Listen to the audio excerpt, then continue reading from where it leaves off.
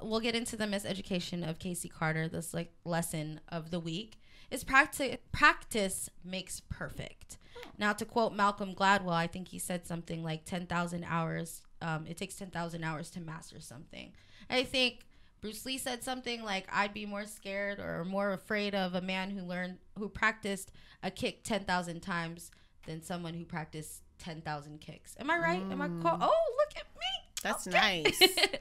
But if you're that, there's 1% out there, I would say, who can just do shit. They're naturals. They can get up and naturally do shit. You know, whatever it is. They can host a show, or they can edit a music video, or they can do graphics, or take filthy ass pictures.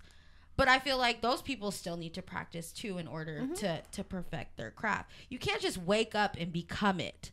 And I think in this younger generation, a lot of kids, they just wake up and they see people and they just want to fucking do it. Like, even with this podcast, we didn't just like pop off and like start doing our shit.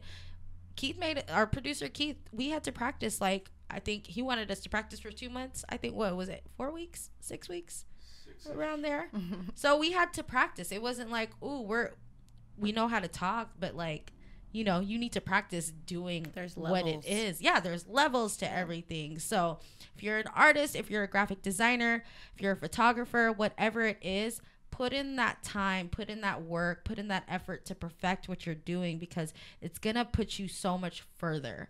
And again, I want to stress on this younger generation who thinks that they can put out crappy artwork, or they can put out a crappy engineered song that's not mixed, or they can go and just perform at a show without practicing, and it just looks so bad, and we can see that shit. We peep it, like, you know.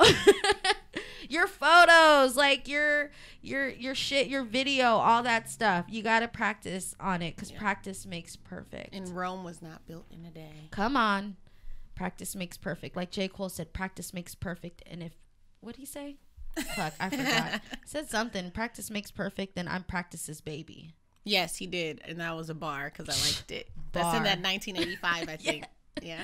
I love J. Cole. All right. I do too. And that's it. That's my lesson. Practice your shit. It's a good word.